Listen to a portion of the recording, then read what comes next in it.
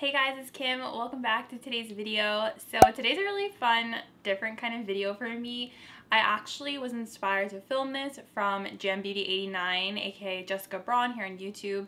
She is one of my favorite YouTubers. I love her content and I saw her make this video, and it is like makeup mistakes that I make, or like bad makeup habits that I do, and I thought it was so fun. So I started writing down in my iPhone notes some of the things that I do that are just like bad makeup habits, and I thought this would just be fun, and you guys can share yours in the comments down below. I love to hear what your bad makeup habits are. We all do them, so no shame if you do any of the things that I do too. It's just like a fun video. So if you guys want to find out what my bad, guilty makeup habits are, just keep watching. Don't forget to subscribe to my channel if you have not yet. It's going to be the first link down below in my description box. Make sure you check that out. Turn on the notification bell, and let's get into the video. Okay, so I'm just reading off my phone because, like I said, I wrote these down. So the first one, and I feel like we are all guilty of this, is not washing my makeup brushes. I am so lazy with this, and I know that there's so much bacteria and you can get, you know, acne, and probably a lot of the acne that people do get is probably from brushes, me included. Like when a pimple pops up, it's either from a product that I use, like a foundation that made me break out, or probably like bacteria from a brush that I didn't wash. And I hate to say that, but I feel like a lot of you guys can relate. Sometimes you just don't feel like washing your brushes, and for me personally, it's because I have so many brushes and they have to dry overnight. So it's such a task to do to wash them. You need to set aside at least an hour, for me at least, to wash the brushes. So it's time consuming waiting for them to dry, especially because I'm always filming a tutorial. I like need my brushes, and I can't wait for all my eye brushes to dry, especially if I need to film something. So I'm just like, oh, I'll use it again. And I think the face brushes probably concern me a little bit more just because of the whole like bacteria, acne thing. Eye brushes, I don't get too concerned about. The time when I absolutely wash my brushes right away is after I do makeup on someone else. I'm not like this full-fledged makeup artist. I'm not doing makeup every single weekend, but I do sometimes do people's makeup. When I do, guaranteed I always wash my brushes, sanitize them, make sure they are clean. But on myself, I just get really lazy with it because it's so time consuming, and sometimes I just can't be bothered. Let me know if you guys are guilty of that too. I will say though, one thing that I do good, I am so good at washing my sponges before I use them. But before I do my face makeup, for some reason, I always wash my sponge that I'm about to use. There's something about a dirty sponge that just drives me crazy, and it has to be clean.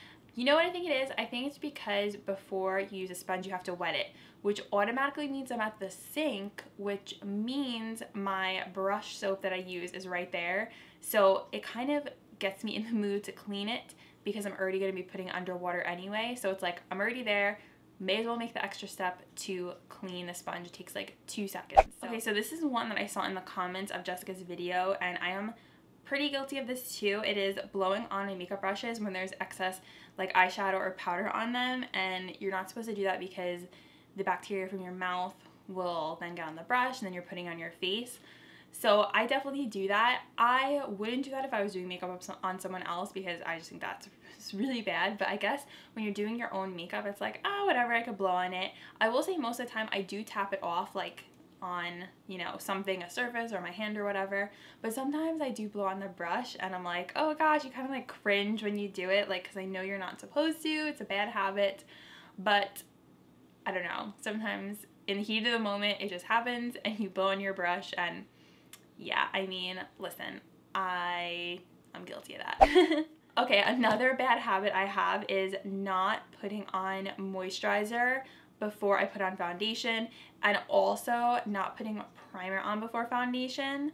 Or sometimes I'll put primer on and not moisturizer, like I'll skip a step just out of sheer, one, laziness, or two, just being forgetful. I always feel so bad when I forget to put one or the other on because I know there's like the process. You're supposed to do moisturizer, then your primer, but sometimes I don't like putting cream on my face, and I know it sounds weird. I just hate the feeling sometimes of putting moisturizer on.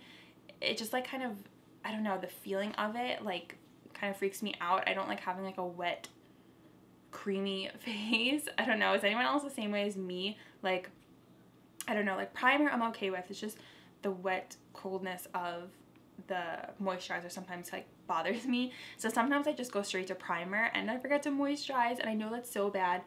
And I am oily, so I guess that's why I'm like, oh, I don't need it. But I know when you're oily, you're really supposed to moisturize, or else your skin will start to like produce more oil. So that is something that I am guilty of. What I do to kind of counteract that is I do keep my moisturizer right out in front of me, like on my desk where I get ready, just so I'm like, all right, let me grab it and put it on, then do my primer. So yeah, I'm guilty of that one. The next one is funny.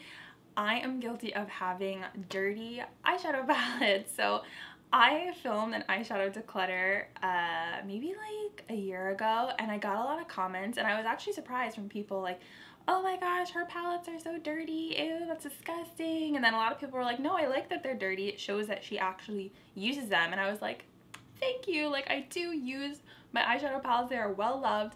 And I don't know, I guess it's something that doesn't really bother me, like that they're like they're not dirty in the sense of like dirt, it's just that there's like powder on them from the shadows that kick up, you know. It's not that I don't know. And you know, like those types of palettes, not something like this, but that more matte type of texture, like a Lorac Pro palette, those get dirty very easily. It's just like that matte texture, the powder kind of sticks to it, and when you use it, it kind of gets everywhere. So I mean, listen, I have dirty eyeshadow palettes. You can go watch my eyeshadow palette collection if you guys want to. It's just because they're well loved and I use them a ton, and you know, that's the way it is. I mean, I don't really spend my time cleaning off my eyeshadow palettes. I'd rather take that time to, going back to my first point, cleaning my brushes, because my eyeshadow palettes, I don't know, I just don't see anything wrong with them having eyeshadow powder on them. That's what they're there for.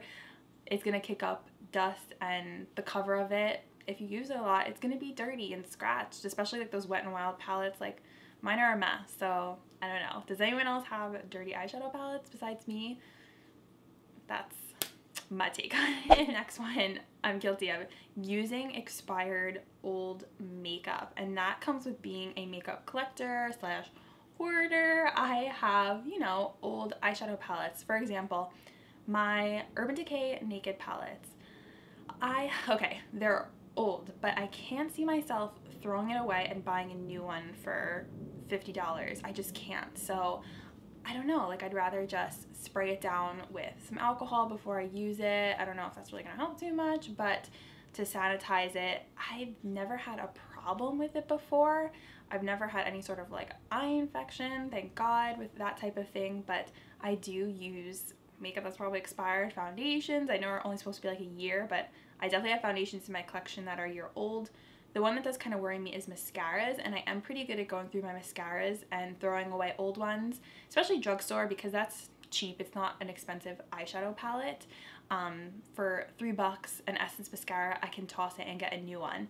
But I do definitely have to get better about throwing out things that are older, but when they're expensive, it's really hard to do. So yeah, using old expired makeup. This next one, I am guilty of picking out a foundation that is too dark for my skin tone. I cannot tell you guys how many times I have been orange. There was like a time I used a foundation that was too dark for me, maybe like a year and a half ago on camera, and people were like, oh my gosh, you look orange, and I was like so mortified because I looked back and I really did look orange. Listen, it happens sometimes.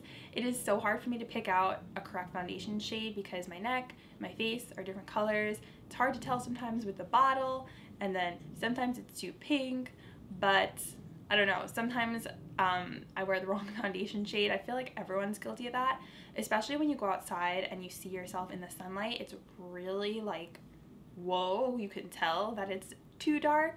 Also, like, I've chosen colors that are too light. And I don't know, I guess being too dark is worse because you really see the color differentiation. It looks bad. When it's too light, you can put on blush, you can put on bronzer and really warm it up around your neck and your face. So I guess being like 2 shades too dark is worse than having something that's too light. But yeah, I've been there before. I've worn the wrong foundation shade. It's still always a struggle. It's definitely something that I struggle with, and I'm trying to get better at picking the right foundation shade. Especially hard with drugstore foundations because it's not like you can test it. You can't go to a window and, you know, see what the color looks like because there's not testers really with drugstore foundations, which is something I'm hoping maybe in the future they'll put out some samples. Okay, this next one, this is actually my last one, is having raccoon under eyes. So this goes both ways. This is the dark raccoon when you have black smeared underneath your eyes, which happens to me quite often. When I'm here filming, it doesn't really happen because I can look in the mirror, I can wipe it away. It always happens when I'm out somewhere and I go in the bathroom and I'm like, oh my gosh, I have all this black, probably from like mascara that falls down on my face and flakes. And I'm like, oh, so embarrassing. Like that actually happened to me the other day. I went to the bathroom and I had all this black and I was like, oh my gosh, like it's so embarrassing. So that always happens to me. And the reverse is when it's too white underneath. If you use a powder that has flashback and you see a picture and you see that white under eye, that is like also embarrassing. And it's like, oh gosh, I like cringe when I see that. So I try and do like a flash test with my foundations and concealers just to make sure beforehand. That's a good tip. Do a flash test before you go to an event and make sure you don't have reverse raccoon where it's too white underneath your eyes, because that might save you if someone is taking pictures, especially like at a wedding. So that's my little tip. Yeah, those are all of my guilty makeup things that I do, bad makeup habits. This video was so much fun to film. I want to do more chatty videos like this, and it's just fun to like spill out your guilty makeup things that you do. I mean, it's fun to just, you know, let it all air out. And let me know if you guys have any similar guilty makeup habits to me. Comment down below. I would love to hear from you guys. Thank you so much for watching, and I will see you guys in my next video. Bye!